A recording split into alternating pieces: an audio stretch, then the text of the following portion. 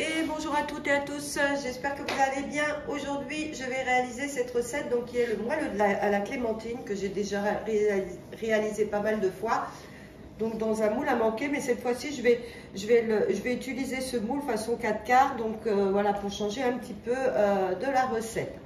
Alors, commencez à cuisiner. Alors pour cette recette, il vous faudra 170 g de sucre en poudre et 100 g. D'accord? Il vous faudra 150 g de farine, 3 œufs. Alors, ils disent 6 clémentines. 6 clémentines, mais moi, mes clémentines, elles étaient très grosses. Hein. Donc, j'en ai utilisé que 3, en fait. Là, j'ai fait juste... pour mettre dans le fond de mon moule, vous voyez, j'ai retiré vraiment toute la peau, le zeste et le zeste de la clémentine pour mettre au fond de mon moule, d'accord? J'ai fait avec mes autres clémentines, mes 3 clémentines, le jus, et j'ai préparé les zestes, d'accord? Il vous faudra aussi un sachet de levure chimique et le beurre. 120 g de beurre.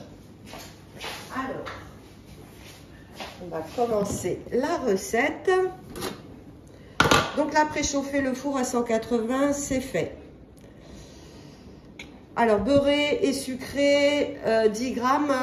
Donc là, en fait, je vais mettre mes clémentines. Je vais mettre un peu de sucre dessus, vous voyez, sur mon moule, dans mon moule. Alors, j'ai mis un papier hein, pour être sûr que ça n'attache pas. Normalement, dans ce genre de moule, ça n'attache pas.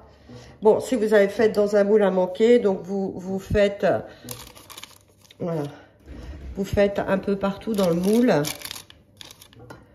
J'avais envie de changer, de faire un peu plus sympa. Voilà. Ouvrir tout le moule. Et voilà.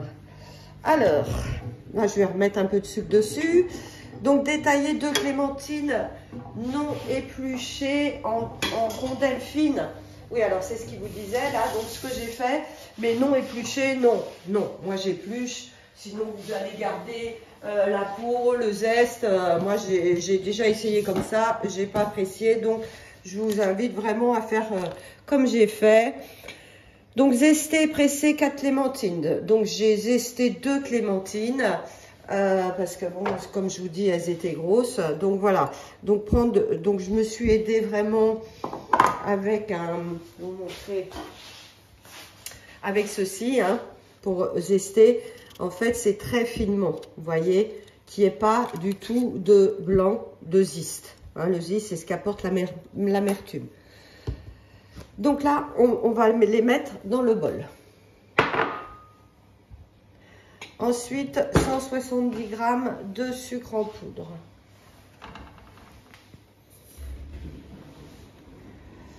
Insérez le couvercle et le gobelet.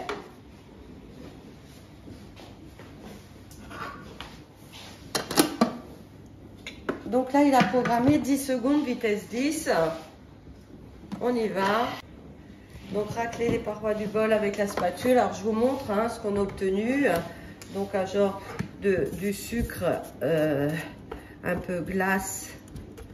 Donc, au zeste. Ça sent bon. Hein, vous pourrez faire tous vos sucres aromatisés. Hein, votre sucre vanillé, bien sûr. Ça, c'est vraiment top. Ensuite, on va mettre 120 g de beurre coupé en morceaux. Bon, là, j'ai utilisé du beurre doux parce que comme je vais rajouter du sel.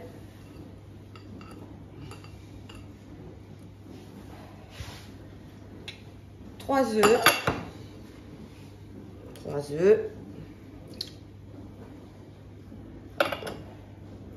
Une pincée de sel.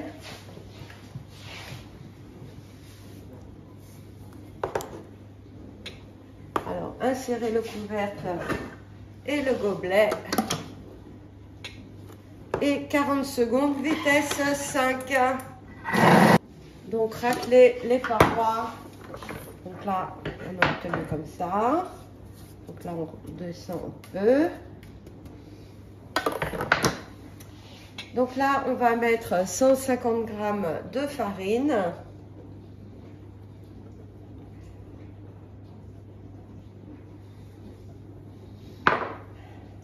On va mettre 2 cuillères à café de levure chimique, donc un sachet.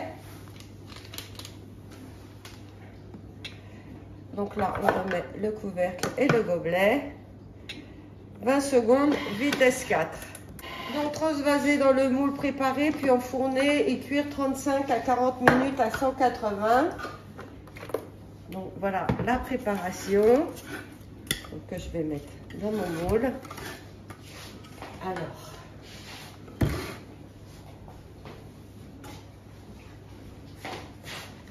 hop, on transvase là. Donc dans mon moule, j'ai mes clémentines, je vais rajouter un petit peu de sucre, voilà, caramélisé. Et là, je vais mettre donc, ma préparation dedans.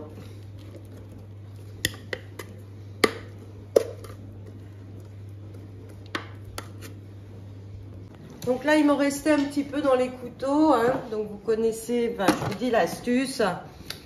Donc là, je sauvegarde la recette. Et je vais aller sur le mode turbo. Donc turbo, on peut faire 1 seconde ou 2 secondes maxi. On appuie sur le turbo, on tourne le sélecteur. On revient donc sur la sauvegarde. Et là, ça va avoir projeté ce qu'il y avait dans les couteaux pour pas perdre de préparation. D'accord? Donc là, je vais aller racler ce qui me reste. Donc là, mon gâteau est dans le four. Alors, je vais continuer la recette pour faire le sirop qui va abîmer donc ce gâteau. Donc, entre les deux, il fallait nettoyer le bol. Alors, quand vous êtes en cours de recette, hein, c'est pareil.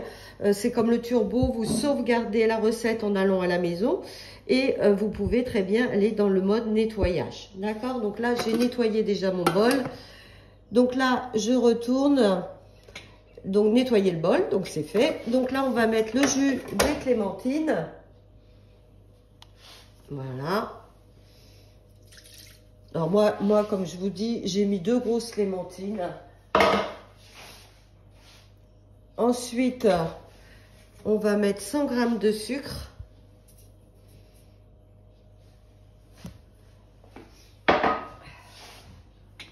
Insérer le couvercle sans le gobelet.